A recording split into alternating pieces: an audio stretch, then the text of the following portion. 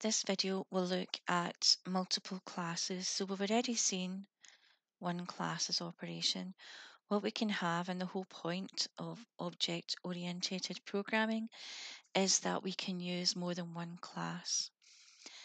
Okay, so program itself can contain multiple classes, and we're going to have a look at that. So we're going to have a look at multiple classes in the one program. And when we do this, we have to have a kind of holder class, for want of a better name. So we have to do that because we've still got our main method, and the main method cannot live in the namespace, has to be declared in a class. So we have to do a kind of holder class for that. This is what I mean here. So it's color coded. So the kind of reddish one up here is the main class. So that is the holder class. So class program. And then as the example is here, we have class 1 in blue, class 2 in black, and both of them are closed when those class declarations are done. And then we have the main section down here. So the main section has to live inside a program. It cannot just live in the namespace. If you try and do that, you'll get an error message. Okay, so best way to do this is do it by example. So this is an example. So we've got two class diagrams here, one for the square class and one for the cube class. So as you can see, we have got private variables in both of them because they've got minus, and we have got public variables in public methods rather in both of them as well because it has a plus. So one will calculate the square of a number, and the other one will calculate the cube of a number, which is the number multiplied by itself 3 times. So to start off with, we'll have a look at the program. So we've got class program, and I've just left it as default class program and left it there as is. And we need this because we have to have the main section inside a class and not inside the namespace because it won't work. Right, so looking at the code, we have got class square. So we're defining our class here as square. And we've got the variables to be used inside the class, and they're private variables as always. So private int, and we've got num square and I. And then we have the constructor. So remember, the constructor runs every time this particular class is instantiated. So every time an object is created for square, the constructor runs. So what it will do is it will initialize the value num square equal to 0. And then we have got two methods that are both public. So we have got public void calc square, which has just got a for loop that runs from 1 to 10.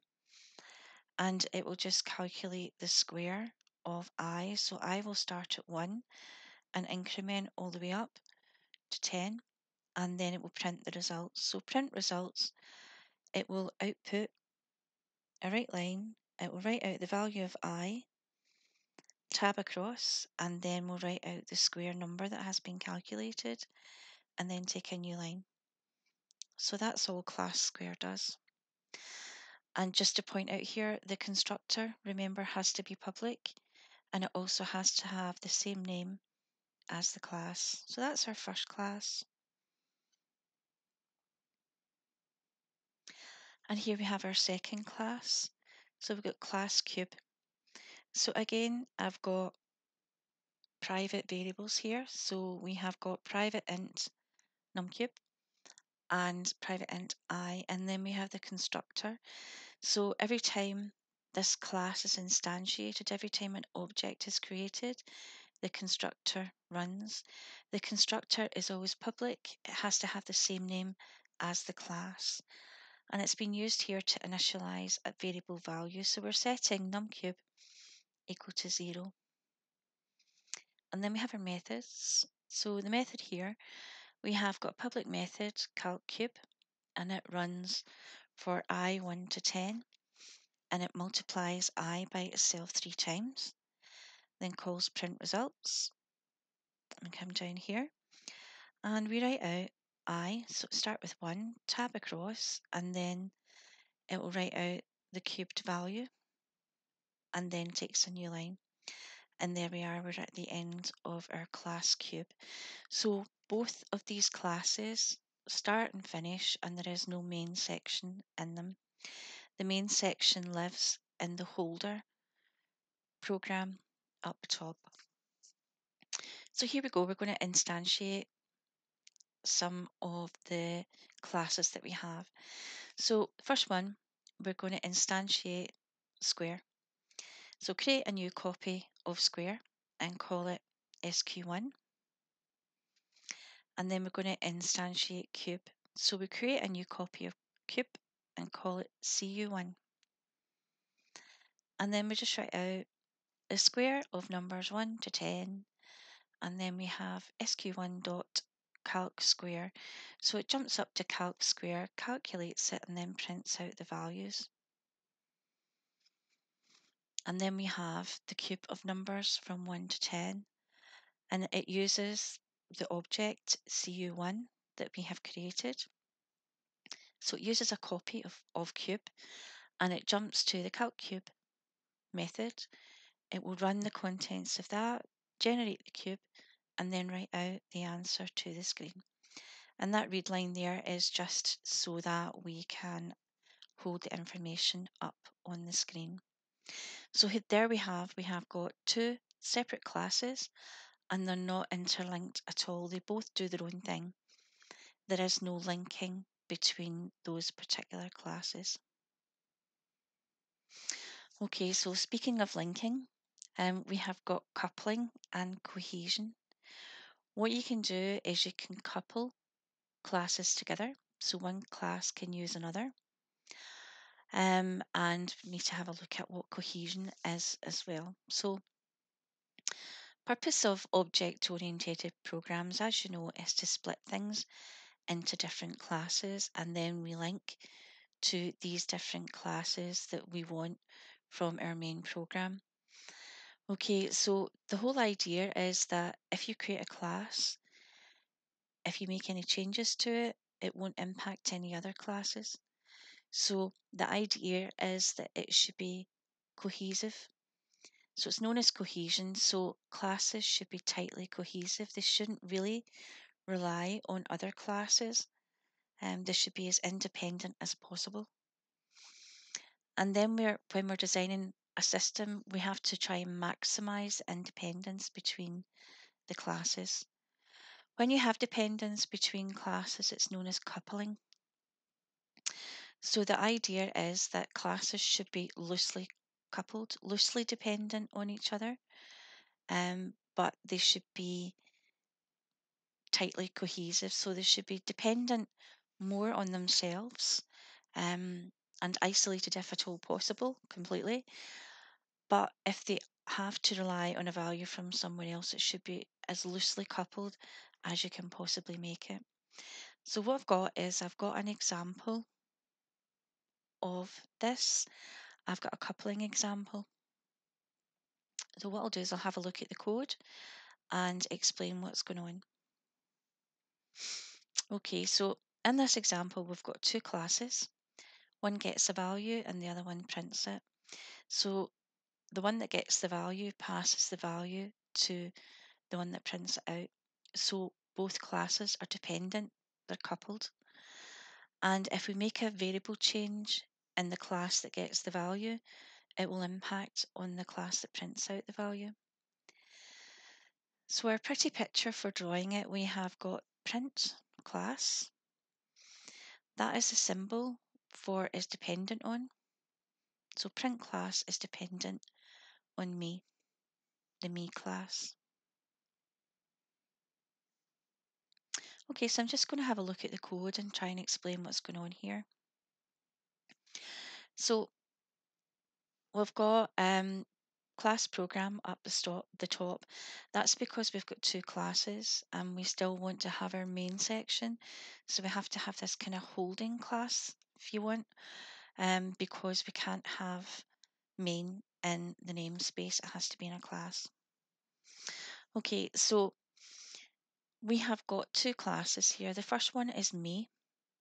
So I've got class me, and we're setting up variables and private int age. So it's always a private variable we make.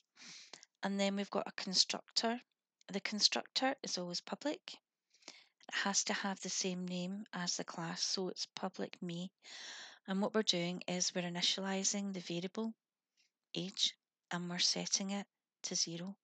So every time a new copy of this particular class is created, it will automatically run the constructor and the age will be initialized to 0. Okay, looking at the methods, we have got public int getAge. So that will return the age value to the user when prompted for it. And then we've also got public void set age. So we have got prompt for the age, and then we read in and we store the age inside the variable called age. Right, so that then closes that class, and then we open up a new class called printMe. So this class just prints out the age to the screen effectively. So there are no variables. What we do have though is we've got a method, public void print result, and then we've got ref. So we use ref, remember, when we're passing variables, and we use it so that we can change the value if required for that particular variable. What we're doing is we're passing the object me, and we're just saying something. So remember, when you pass a variable between methods, we don't actually have to use the same word. We can use different words. So we just use the word something. Okay, so this particular method is looking for a copy of the class me, and it's got to be called something, anything. So it passes it to it, and then it writes out the result is, and then we've got something dot get age. So it's accessing the me class, and it's accessing the method get age and printing out the value of age to the screen. So all this is doing is we're passing by reference the me class, and we're just giving it a name, any name. It doesn't really matter because it's the data that's been passed across. So we're calling it something. So when we reference it within the method, it's something dot get age. Okay, so move forward. And then we're in the main section. So that class is finished. So I have got me, and then I've got your age. So I'm instantiating, creating a new object based on the structure of me, and I'm calling it your age. And then I'm creating another new object, instantiating it based on the structure of me, and I'm calling it my age. So I have got two. One is your age, one is my age. And then I have got a copy of print me instantiated. So print me, calling it M1, and it's a new copy of print me. Okay, so the first thing we're going to do is your age dot set age. So we're finding out the value for the object your age, and we're going to set that value for your age. And then we're using the object my age. So remember, the objects are in their own wee bubbles. They're completely different, and they've got their own set of variables. So my age set age, so the age for this particular object is set. And then we're using M1. So we only need one copy of M1 because we can pass your age and then we can pass my age to print it out to the screen. We don't need two copies of it, one is enough. So we've got M1 print results, and we're passing by reference your age. And then we've got M1 print results, and again pass by reference my age. So the value stored in your age is sent to M1 and it prints out to the screen. And then the value set in my age is sent to M1 and it prints the result out to the screen. And that is coupling. Okay, so one class can use another, and you can see yourself if we change something within the age, the me class, it would cause problems, or it may well cause issues for the print me class. Any questions, just ask.